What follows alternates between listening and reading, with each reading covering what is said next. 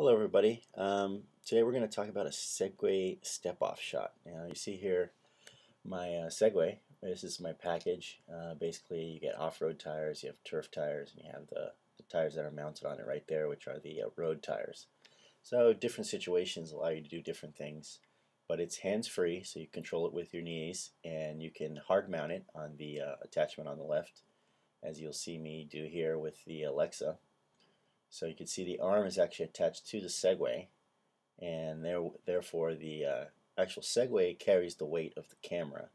So therefore taking the burden off of the operator and extending your endurance quite a bit. Depending on the application, it could be a big advantage. So you see here another view of the Alexa on the Segway. You can see I'm using the off-road tires in this case. We're doing an off-road shot at night, and here you see the same setup, but this is 3D. It's also the major reason why I own the Segway package, because the rigs are 80 pounds, 75 pounds, so the Segway carries the weight, allowing me to operate for a long period of time. Here's the 3D rig with Epix. It's a Atom rig made by Reality Technica, and it is in low mode. But yeah, so therefore I can operate 3D for a long period of time, long walk and talks. And so, but today, really, I'm going to show you guys a little bit about the step-off shot. Here we go. Arriving on set, the GoPro is actually mounted on the Segway itself in this case. This is a set of a movie I was working on earlier this year. But yeah, so we're gonna do a step-off shot, which essentially, when you have the Segway, you can hard mount it, or you can still mount it on your vest, which lets you do some pretty cool stuff. Part of that is stepping off the Segway mid-shot.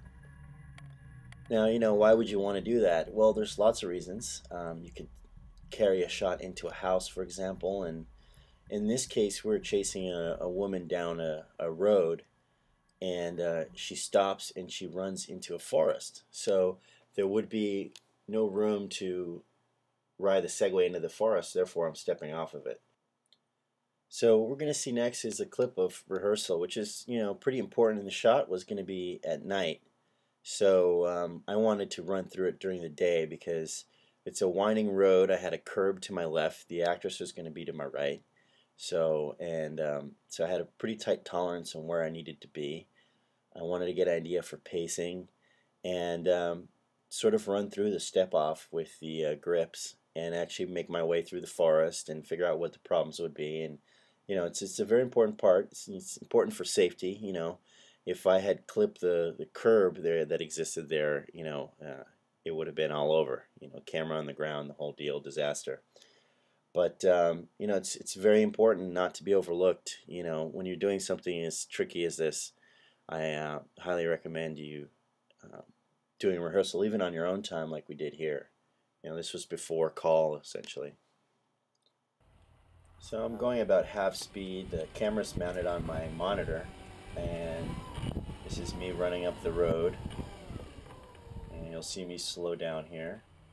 And there's the, in this case it's the AC, but he's going to grab the Segway when I step off, and I just stepped off.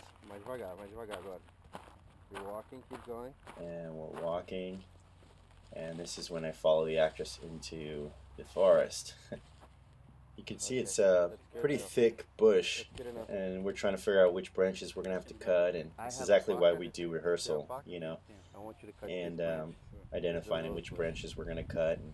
And the shot carries down farther down, but you can see how I couldn't ride the Segway into that thick brush.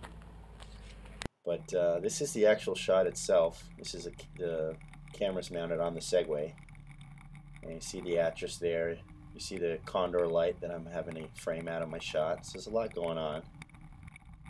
And this is about where I step off. So I wish I could show you more, but I can't. Movie's been unreleased, so I've probably shown too much already. But in any case, you notice I picked a point where she slows down and stops for a second for the step off. So it's always a good point to try to hide your step off point. And I actually slowed to a stop before I stepped off, but as people have seen on the internet, you can do step offs while on the move. So here's another shot later on in the movie in a warehouse. Notice we had the luxury of the first AC also being on a Segway to follow me. So we're going to do a tracking shot here of the actress running. The Segway goes up to 12 miles an hour, so you can actually get a pretty good run out of it. And that's the end here. This is director and DP waiting for the end of the shot. So I hope you guys enjoyed this quick look at actual production use of a Segway and a Steadicam, but just want to point out that my Segway kit is available for rental to other Steadicam operators. As you can see in the previous picture, all the pieces it comes with. It also comes with a hitch mount so that you can attach it to your car. It does fit inside the car, and it is also ready to ship. There is I have a case for it. It rolls right into it. There's a plug so you can leave it plugged in overnight to charge, and it just closes up, and it's ready to ship FedEx freight. So you do have to drive it to the drop-off FedEx location, but it can ship worldwide, anywhere you need it. So contact me at PGFilms.tv for more information.